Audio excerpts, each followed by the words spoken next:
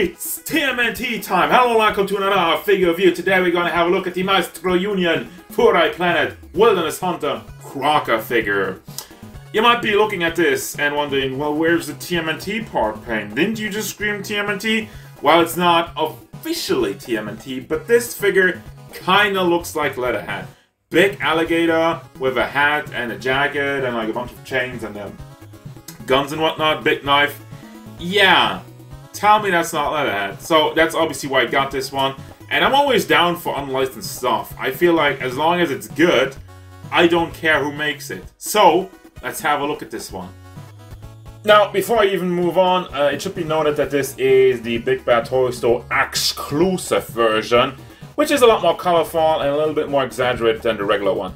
Both, however, have the two forms. You have this more old school cartoon looking Leatherhead version, and then you also have the more comic book or 2003 cartoon version Leatherhead, where it has the chains and whatnot. But that's for the accessories. Everything like the jacket and whatnot can be taken off. Also don't have the hat on right now. But once again, we'll get to all of it once I have a look at the accessories. So, other than that, holy crap, is he big. I love the size of this guy. Stands at about 19 centimeters to the top of the hat. A little bit under that, but very, very close, which goes up to 7.5, 7.6 size comparisons. Here's Jolter, SH Figure Arts Son Goku, NECA Michelangelo, NECA Cartoon Leatherhead, Super 7 Michelangelo, Super 7 Leatherhead, and Darkseid. Overall look in detail, and here's the thing with some of these unlicensed products. And for the record, I went back and had a look at some of the other furayplanet figures. None of them don't really seem like TMNT versions of something. So maybe this one was completely by accident, but I don't know. Maybe that was just to gain some attention. Unfortunately, they have like a wolf with like a jacket on. I wish they would have done like Old Top from the IDW comics with that. Anyway, enough about Furayplanet. Let's have a look at this guy, and I'm still gonna continue to refer to him as Leatherhead, even though that's not really the name. Man, the detail on this figure is absolutely flabbergasting, and how cleanly the paint is applied. Look at the tiny, tiny eye in there. The yellow does not bleed, it does not mold, does not melt into anything else, but it looks clean, it looks beautiful. Also the teeth, you have like the flesh tone in the mouth, and it looks a little bit bloody around his non-existent lips because it's an alligator. But also the molded, scaly detail throughout all of the figure is so much more elevated due to a bunch of dry brushing. All the scaly detail and the little blue highlights on the top. Again, this is the more colorful version. It really lights up a lot more and really gives the vibe of a old school cartoon character, but not as cartoony looking as far as the mold goes. But still, I don't have a trouble with that. Also for the jacket, you have like a camo look in the front, and you have dollar bills in the back, which is just funny. I don't know. How do you come up with that idea?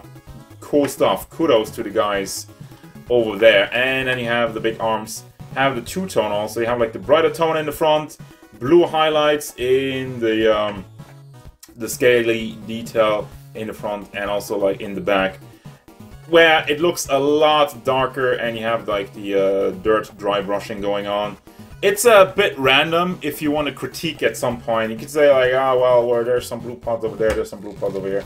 I don't really care about it. It just looks amazing as far.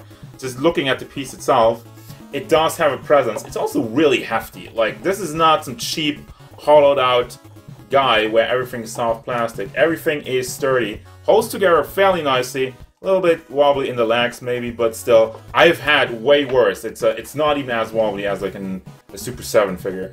Holds the pose, looks great, going down to the pants.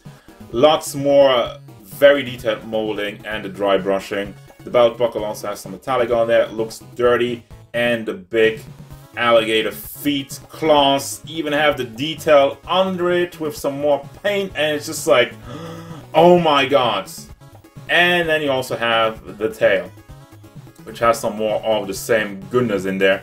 And, you know, I usually don't talk about price point, but this is like 90 bucks. This is $90 for like this big, bulky hunk of alligator, which it kind of drives me nuts. I'm insane. Like, moving on to the articulation. And you could see with the articulation where this figure falls apart. Not really, but it's pretty basic. So first and foremost, you can open the mouth. I already showed you that. You have like the big hinges in there. And I didn't really give you a good look at all the detail inside of it, but damn!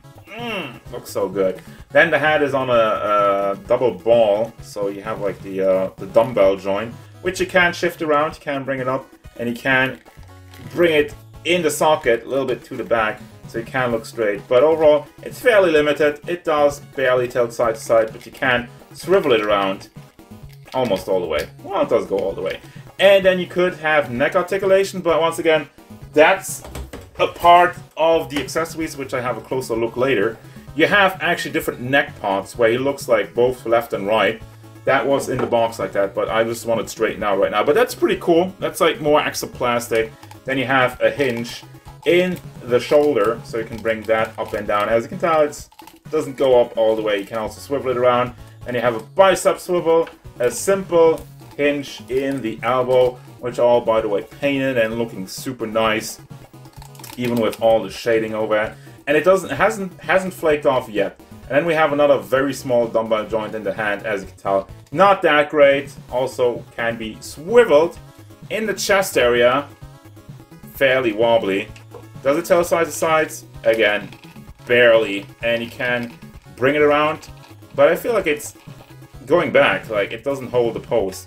Same problem with the hips. Can pull it, but it kind of snaps into pose at some part, and at some other parts it wants to snap back. As you can tell, I move it forward and it just kind of snaps back. So I don't know what's up with that, but obviously this is also just on a swivel. Now for the legs, they do move forward a little bit in an angle because of how it's molded. It doesn't move out to the side as much, and does go to the back. Once again, just on ball packs, there's nothing fancy about that, but it works. Just a hinge in the knee. And for the foot, I thought there was a hinge under there, but I can't really move it down. So, you just have a rocker, a tiny rocker, but still, he does have the big feet, and I feel like stability also helps with the tail, which is on a ball on the upper half. It moves up and down a little bit, moves side to side a tiny bit, and you can also swivel it around.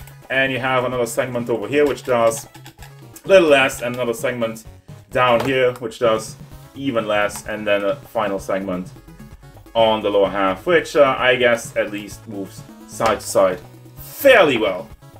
And the accessories continue to impress me. First and foremost, you have the hat, which is somewhat soft plastic, has some rope around it, and as you can tell, it has a magnet! Look at all these other scrub companies that have like pegs or like barely holding on. This thing has a magnet and it holds on like a charm. No problem with that.